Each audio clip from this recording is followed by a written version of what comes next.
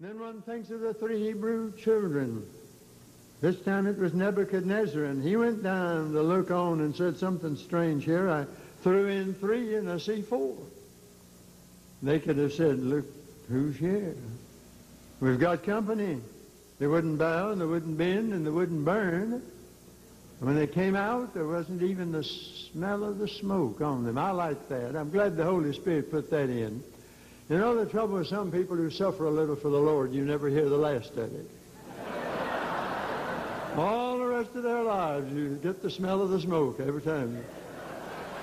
If you've been in a fiery furnace, ask the Lord to take away the smell of the smoke, because we got enough troubles of our own, and it'll help us a great deal if you'll do that. I was with Dr. Stanley in the First Church, Atlanta, and he was telling me about some of his trials and tribulations of some time ago. And the lady of the church gave him a picture of Daniel in the lion's den, Daniel looking up and the lions all back of him. She said, Doctor, every time you look at this picture, I want you to remember that Daniel is not looking at the lions. It's a good thing to remember. Then there was Elijah on Carmel. They'd had a dry spell. It hadn't rained on the just or the unjust. There had to be a confrontation on earth before there could be an intervention from heaven. And that's true of revival anytime. There has to be a showdown before there are any showers of blessing.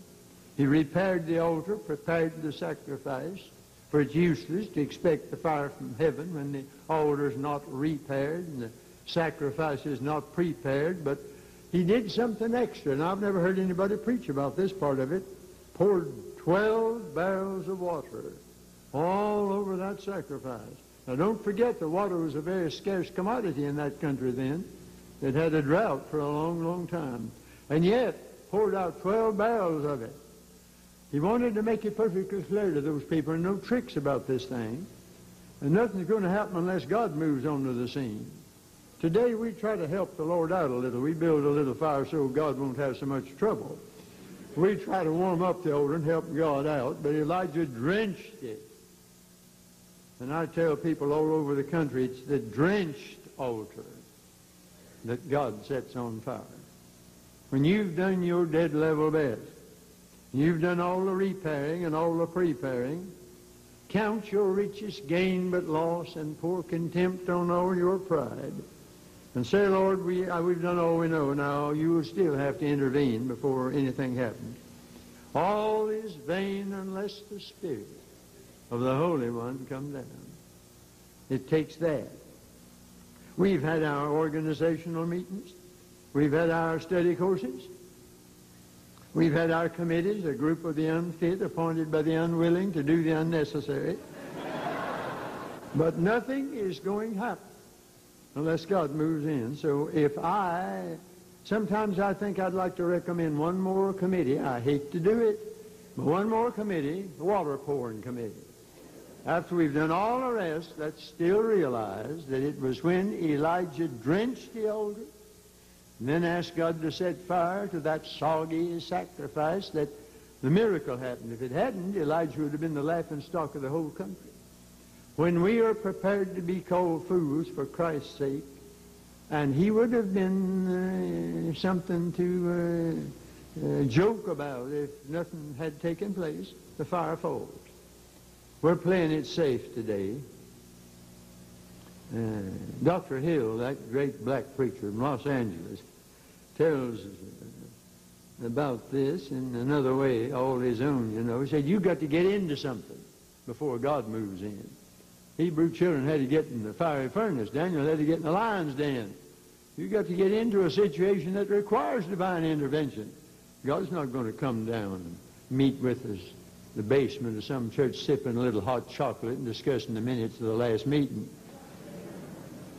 Something's got to happen. When he does come down, the doubting multitude will have to say, the Lord, he is God. Look who's here. It takes that. And then there was Elisha, the prophet of God. What a man to have around. He was equal in his situation. He could supply the city with good drinking water, recover lost axe heads, make poison food fit to eat, put a poor widow in the oil business as a prophet, heal lepers, and raise the dead. And he was also a one-man built-in CIA, a Central Intelligence Agency. Because every time the king of Syria started to make a move, old Elisha had a hotline to heaven and heard about it first. And the king said, we got to get that preacher. So he sent the militia after him. Maybe we need preachers today. They send the army after. And so here they came. And the servant of Elisha came out and looked. And lo and behold, there were soldiers to the right of him, soldiers to the left of him. Here a soldier, there a soldier, everywhere a soldier. Ran in and said, they've got us this time. We're surrounded.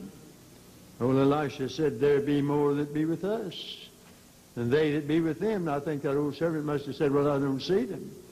Where are they? All I see is soldiers. And then Elisha said, Lord, open his eyes so he can see. When he opened his eyes, he looked up. He saw angels to the right of him and angels to the left of him. Here an angel, there an angel, everywhere an angel. Because the angel of the Lord was encamping round about them here to deliver. You see, it makes a difference when you're looking up instead of when you're looking down. Now, if you're going to what you read in the paper and see on television, may the Lord help you. Get your sights up. Your vision's bad. Maybe you need your glasses cleaned. You can't be optimistic with a misty optic. Get your eyes cleared up.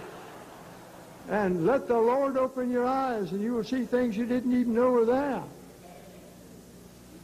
The outlook's bad. I grant you that. But the uplook's good. It's as good as ever. I've quit saying civilization, going to the dogs, out of respect for dogs. I wouldn't want to insult the canine kingdom with any such remark as that. But a preacher friend of mine said some time ago, he said, you know, every time I hear Walter Cronkite saying, that's the way it is, I like to say, no, Walter, that's not the way it is. That's just the way it looks. And that's right. Sometimes I walk an awful lot. I like to quote as I walk the words James Russell Lowell, that matchless poem of his, careless seems the great avenger.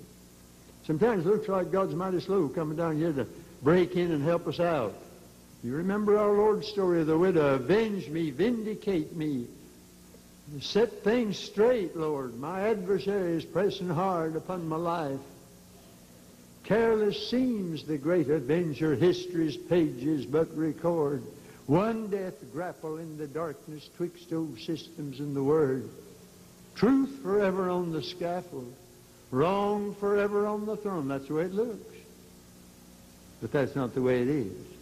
But that scaffold sways the future, and behind the dim unknown standeth God, within the shadows keeping watch above his own. That's the way it is. God's on the job. He's around. And all the way through the Bible, we just keep running into this sort of thing. Peter and John, and the lame man, the gate of the temple, they said, look on us, not what great preachers we are, but we represent somebody. You can't see him, but he's here. Look who's here. There was a lameness, there was a look, there was a lift, and there was a leap, all in that story. And Peter said, now, his name, through faith in his name, will make a difference. You may have come in here limping, but you'll go out leaping. And that's exactly what happened. No wonder Charles Wesley wrote that verse that I can't find in any Baptist hymnal. I don't know why. I know he wrote a lot of verses about that, but I wish they'd left this one in. Hear him,